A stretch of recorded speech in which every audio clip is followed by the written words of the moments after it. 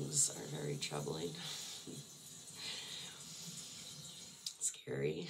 Do you like my granny jammies? I do. They're comfy. Anyways, it was a rough night, and I'm in a rough place. One that I don't deserve to be in at all. Not at all whatsoever. Not the seeds I planted. The vultures came down and ate up all my seeds.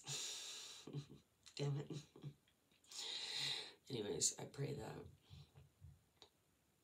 those that have been bullied would be supported. Those that have been pushed down and stepped over would be lifted up. Those that have stepped all over other people and pushed them down and walked all over them to raise themselves up would then be pushed down. I pray that innocent would be justified. I pray that those that have been bullied would be supported.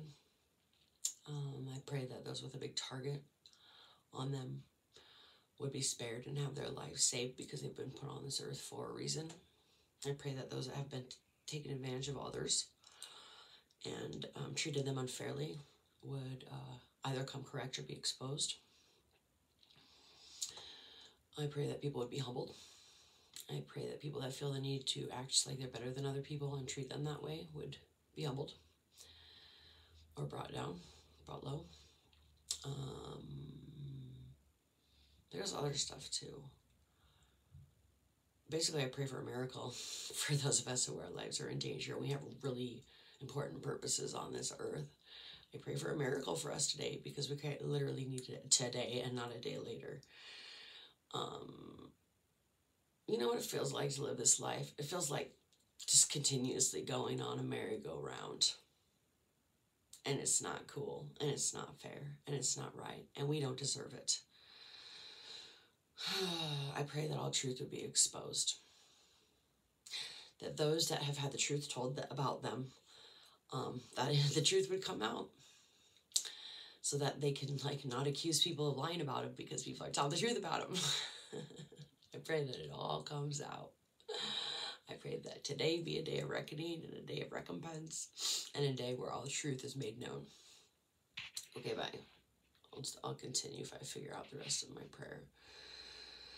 Again, I pray for a darn miracle and for the destiny to be appropriate for those that they would be able to be launched into an honorable, formative, worthy, deserving destiny.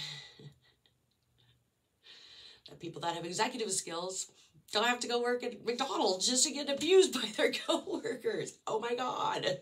Nothing against McDonald's. I pray that all things would start to fit, and those that have to pretend to be in positions to put other people down would get removed from them.